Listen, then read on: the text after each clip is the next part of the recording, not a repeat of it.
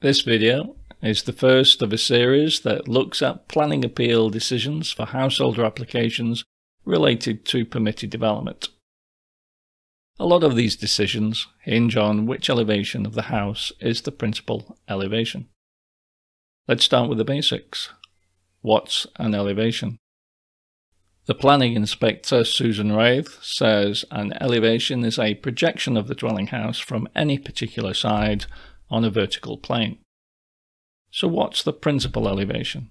Technical guidance says in most cases the principal elevation will be that part of the house which fronts the main highway serving the house. It will usually contain the main architectural features such as main bay windows or a porch serving the main entrance. But when you have to decide between this and this, different planning inspectors have different ideas about which elevation is the principal elevation. Let's look at 3 cases where the householder wanted a dormer window on an existing roof slope. This is a detached house at the corner of 2 roads. Ignore the dormers that you can see in the photo, as that there were none at the time of the application. Here, the appellant applied for a lawful development certificate, or an LDC, to add a dormer window on a side elevation. This is a front projection of the house, or front elevation. This is a side elevation of the house. Which one of these do you think is the principal elevation? The inspector said the elevation of the house facing the main highway contains the main architectural features, including the front entrance porch and the projecting gable with bay windows. The access from the road is on this frontage, and it is clearly understood as being the front of the house. It should be regarded as the principal elevation, while that onto the road is very much subsidiary. That sounds straightforward. Let's switch to a 3D model to get a clearer look. Here's a perspective view, a side elevation and the front elevation, which has been declared to be the principal elevation. Let's colour the walls and roofs that form the principal elevation. You can add dormer windows under Class B of the permitted development order as long as they are not beyond the plane of any existing roof slope which forms the principal elevation of the dwelling house and fronts a highway.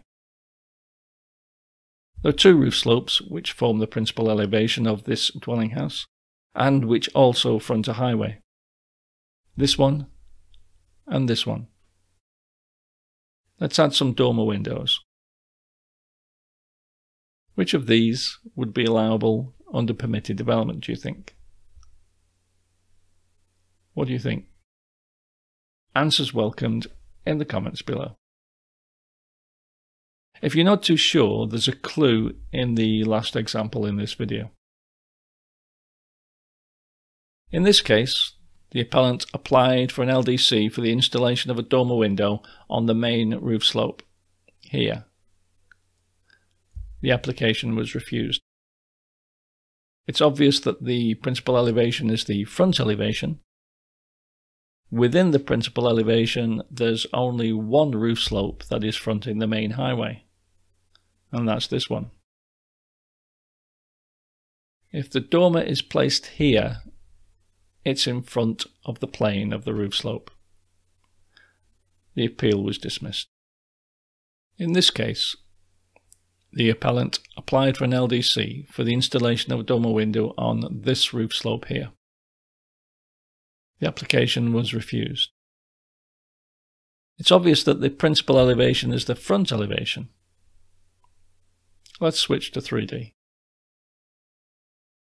Within the principal elevation, there's only one roof slope that is fronting the main highway, and that's this one.